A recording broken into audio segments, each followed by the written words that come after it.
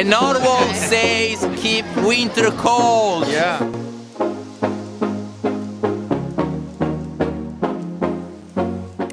Hi, I'm Mike Tidwell, and I want to invite you to the first ever National Polar Bear Plunge to fight climate change, sponsored by the Chesapeake Climate Action Network. Join me, CCAN's director, and Bill McKibben, and the Reverend Lennox Sherwood, and many others on February 13th, 2021 for this first ever plunge to draw attention and raise money to fight climate change. Yes, we live in an era of social distancing, which is why this year we're going to have a virtual polar bear plunge. Here's my wife Beth, and she has a bucket of ice water. It's full of ice.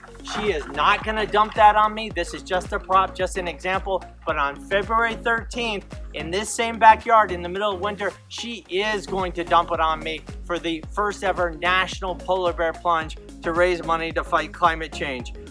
You know, we need everyone's help, which is why this year, wherever you are in America, you can join us. You can pick a river to jump in, a pond, an icy bathtub, or you can fill up a bucket and do the Climate Bucket Challenge, which is what I'm gonna do.